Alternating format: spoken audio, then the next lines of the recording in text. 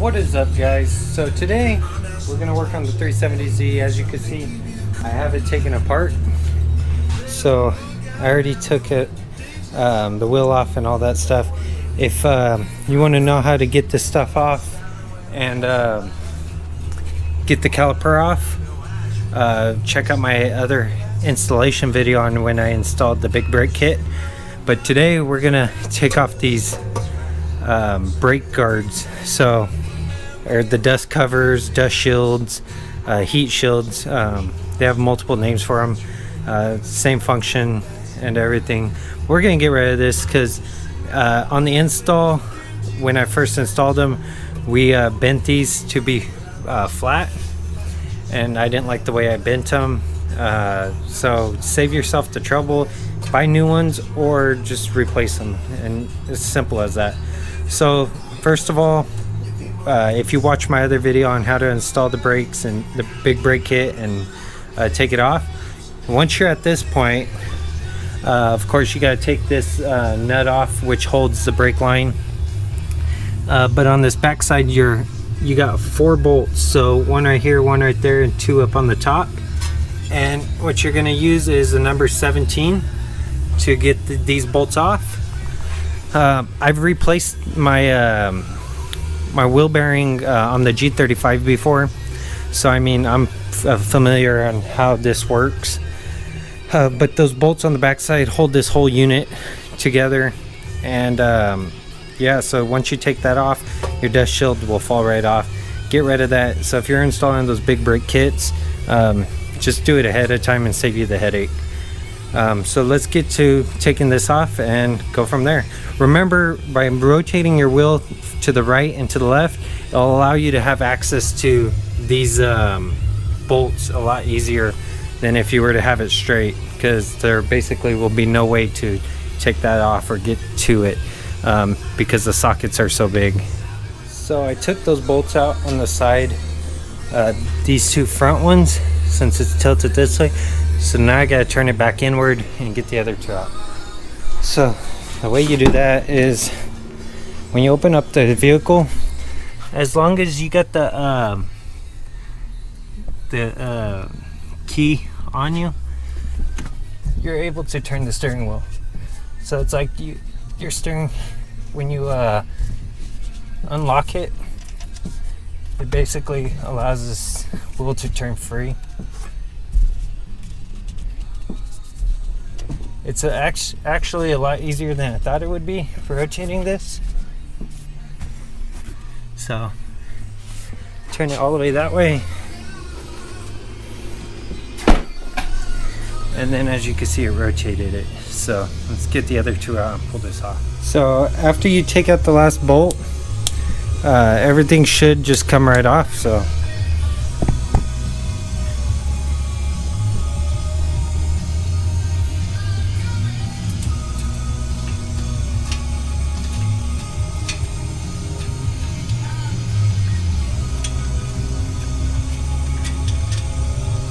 last bolt.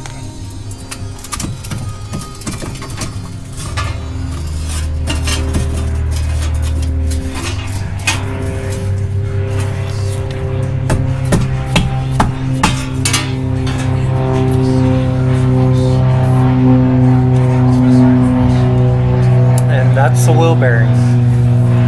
So it's all as a unit, so that's pretty cool. And then this came off.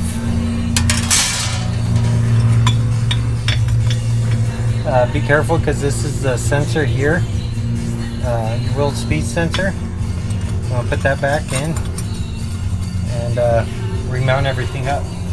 So clean out the area that this goes in, just so that way it goes in a lot easier.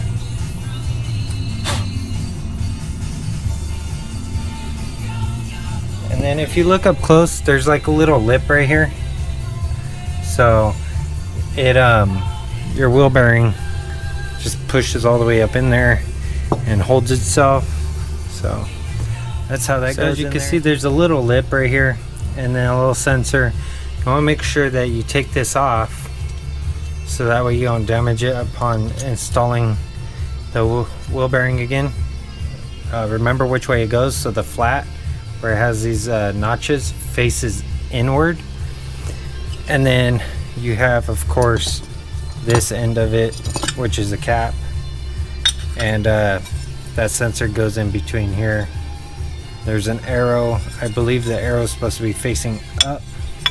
Yes, it's supposed to face upward, so that's the arrow. Faces up because of the angle of these notches, and then that sits in there like that. So make sure you take out all the dirt out of here so it's easier to put the bearing back in. So what I ended up doing to get this back on was using the rubber mallet and facing it down like that, tapping on the back of this, so that way the arrow's in between these two screw ports, so when you put it in, everything stays together as a unit. Okay, so I smashed my hand, basically tightening up the 4 bolts, the 2 on this side. There's a cotter pin on this back side here, so right in here. And when I was tightening up the bolts over here, I pushed down, the socket slipped, and my hand went into that cotter pin, and it dug a big hole out of my hand. I may put some pictures up of what it looks like, but it was a small incision, but it was deep, so it's like you could see like a small little sliver from the thickness of the cotter pin, but it went really deep. So I'm working with one hand right now, so be careful of that when you're tightening stuff. Use a cheater bar or a breaker bar, so that way you could get leverage on it without being so close to here. Another thing I wanted to mention is these little tabs here are facing upward, and what I did was I took some pliers and I bent them flat, so that way it doesn't cut into my line. You could chop them off. I just bent them flat, so if ever I sell the car or somebody else puts the stock brakes back on, or I do for some odd reason, everything, the original mounting hardware is still there. Okay, so what I decided I'm going to end up doing is cutting the dust shield off with the die grinder. So the die grinder, just cut it off, Dremel, whatever you have, 10 snips will work too, and go around the border this way. The reason why I'm going to cut it instead of taking off the rear is because you got to remove all this junk in here, and I believe you got to take off this nut here, which I believe is a 32 millimeter. And then once you get this off, you got to loosen up the bolts from the back side, and there's some other crap here like this. Basically that's in the way, and when you start taking out the bolts, you can't get a socket in there. So I mean, it's just too much work, and in doing so, I believe this will come off as well, this back plate for your park brake.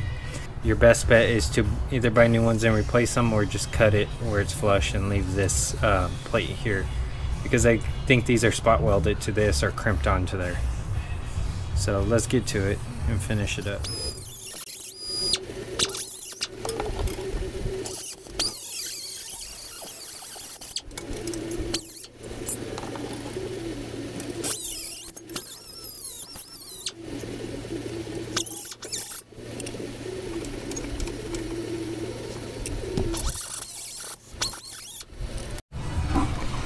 So this is what it should look like after you die grind it. Use the die grinder wheel and kind of round the edges so that way it's concentric with that plate. Now it's out of the way. You could use the deburring tool and deburr it, and then put your stuff back together the same way you took it off. If you want to know how I took off the caliper and stuff, watch my other video, and it shows you how I take off the OEM brake calipers and install the big brake kit and put it back together. So the same concept will apply for the big brake kit. So watch that video. Well guys, that's going to conclude today's video. If you liked it, please give it a thumbs up. That's greatly appreciated. It makes me know that you guys are watching and liking the videos I'm putting out. If you haven't already, hit that subscribe button. And that's going to conclude today's video. So as you can see, you can't really see a difference because it's on the internal. But that being said, see you in the next one.